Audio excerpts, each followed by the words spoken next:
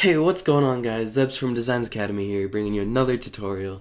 It's been a while since I've said that intro, but we're back in business. As you've seen from the update video, we're getting things going again.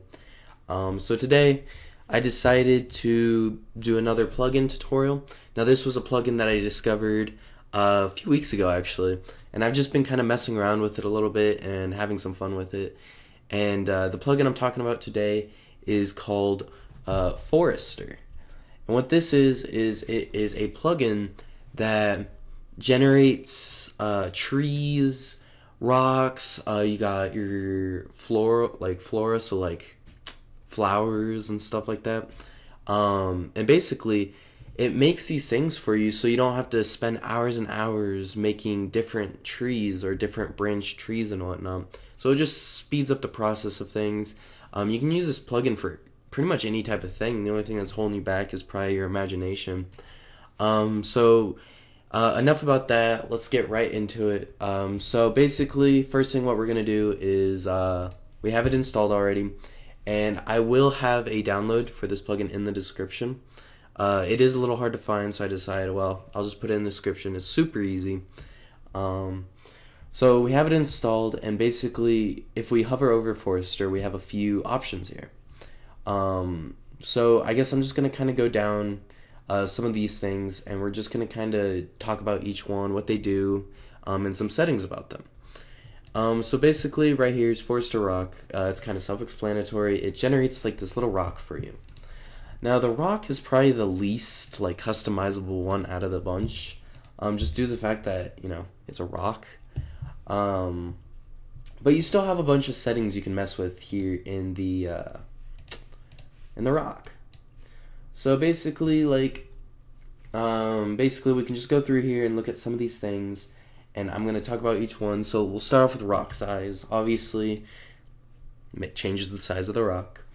We have rock scale, which kind of changes the width and then the height and then, you know, things like that. So you can kind of make your own like custom made rock that way, or like a rock size that you want. So if you want something super like squished, you can do that. There's also a randomized rock feature, so if you just want a random rock, you can do that. There's also your incline, so kind of it makes an incline over, so like this little like thing. So like if you wanted to make a cave, you could just get two rocks and make two inclines, and you can start making a cave that way.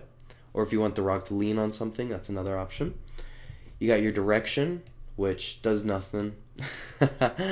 Rock taper. Now I don't understand what rock taper does. I don't really use taper a whole lot, just due to the fact that like I don't understand what it does. I guess it kind of just like makes it taller, you could say.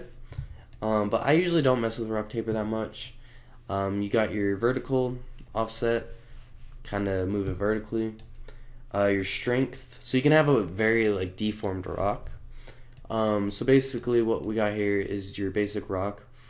And if I turn up the strength, it's gonna start deforming it in more in its own like direction. The only problem with the deformation is rocks usually don't have like very like straight lines and edges like this.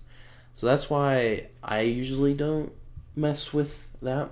Usually I mostly just mess with the size XYZ and the scales, because that's usually enough for me to get a rock that I'm looking for, if that makes sense.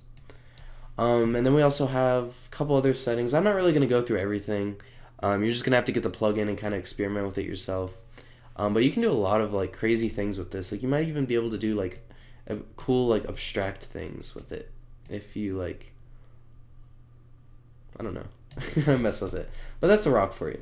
And another cool thing about this plugin is, say you don't you're not too familiar with like when it comes to texturing things, this plugin does come with like pre-made textures for the things you're working with.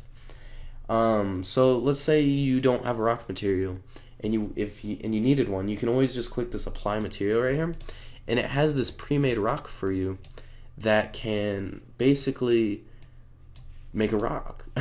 As you can see here, it is a rock thing, and you can mess with the rock obviously. So if you wanted some displacement on it, you can do so. So if we go into pictures, and actually that's a lie, if we go into design, textures, and then we get grungy, I guess, and we just like, let's see what we got here.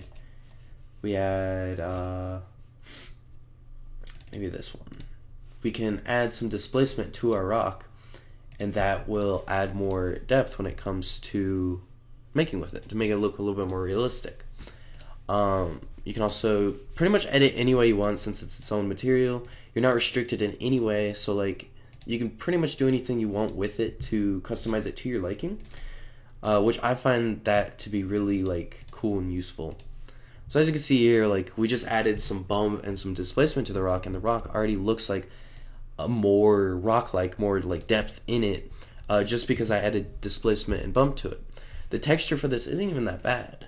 So yeah, so that's the rock section for you. Now we're gonna go into the one I personally like a lot, which I feel like most people would get this plugin for, which is the Forester tree.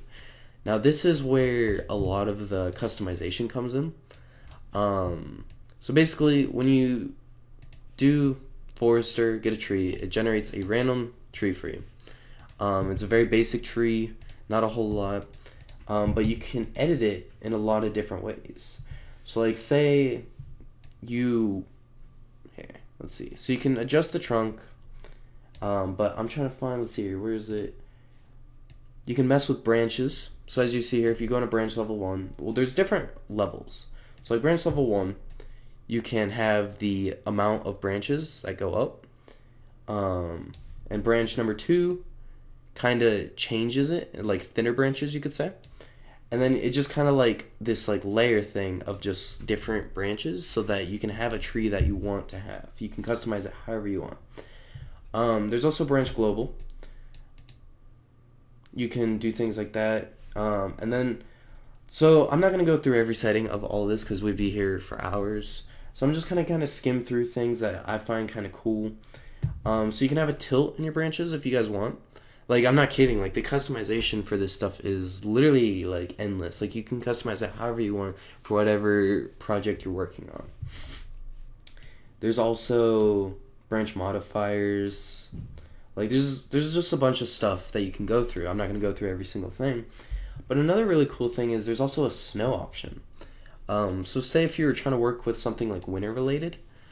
Jesus, I really messed that tree up. Hold on, let me get a tree really quick, a good looking tree.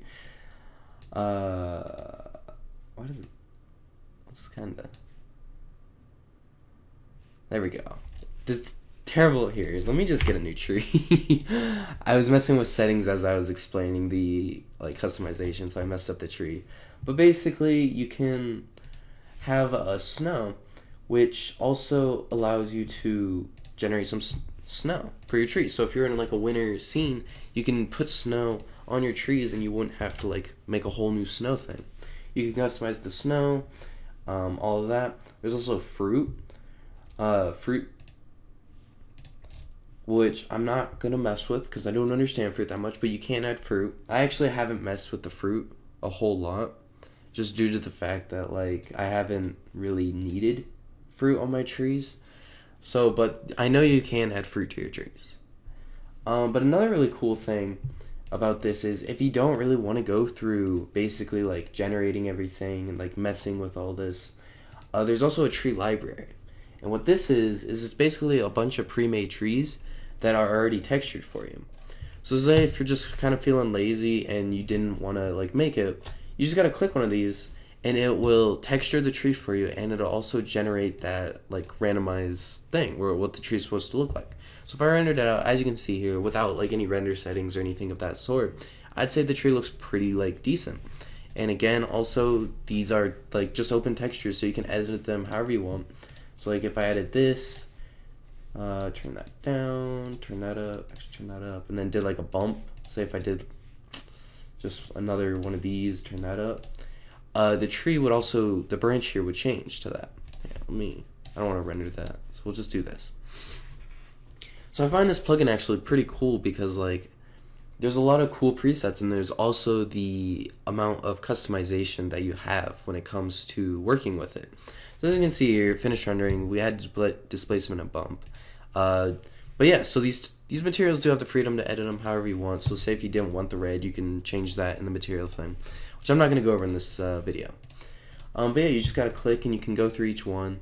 I do notice that there is a bug sometimes where basically when you click a tree, it doesn't generate the leaves.